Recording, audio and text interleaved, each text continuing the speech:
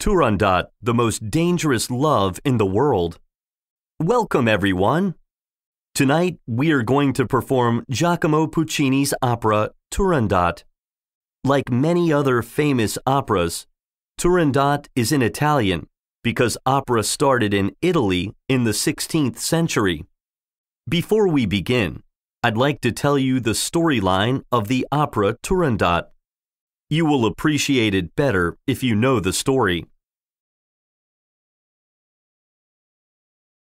Turandot, a Chinese princess, is a woman of great beauty, but she is as cold as ice. Any prince who wants to marry her must answer 3 riddles. If he fails, he must die. No one has ever been able to answer them. One day, a brave prince falls in love with her at first sight. He becomes the first man to answer all 3 riddles. However, Turandot does not want to marry the prince. He is nothing more than a stranger to her.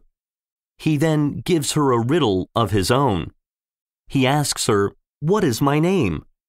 He adds, "If you answer correctly, I will agree to die. If you answer incorrectly, you will have to marry me."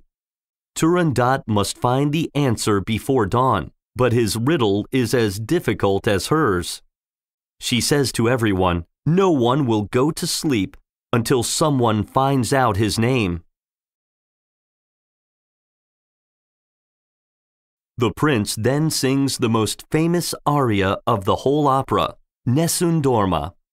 It means, no one sleeps. No one sleeps. No one sleeps, not even you, princess.